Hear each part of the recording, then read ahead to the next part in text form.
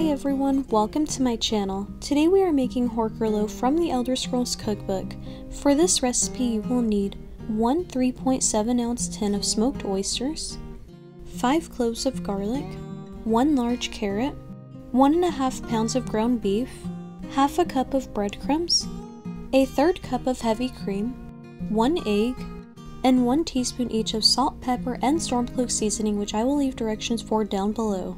Start by preheating the oven to 425 degrees Fahrenheit. Then add the oysters, 2 minced cloves of garlic, and the carrot in the bowl of a food processor and pulse until there are no large chunks. Next, combine the pureed mixture with the ground beef, breadcrumbs, heavy cream, egg, and seasonings in a large bowl.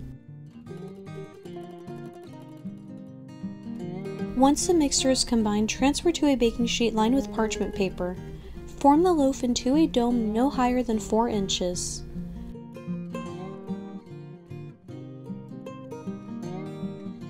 Now press the 3 remaining garlic cloves into the top of the loaf to form the tusk.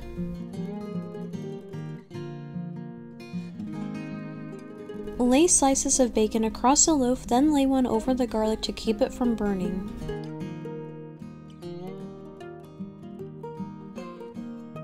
And last but not least, bake the loaf for 40 minutes. And that is it, guys. This Horker loaf was pretty tasty. I didn't expect to taste the oysters in this dish, but it did add great flavor without it being overpowering. I could also taste the Stormcloak seasoning and the garlic in here. I enjoyed this a lot and like how it was different from any meatloaf I've tried. Thank you guys for watching. I'll be uploading again soon, so I'll see you guys next time. Bye!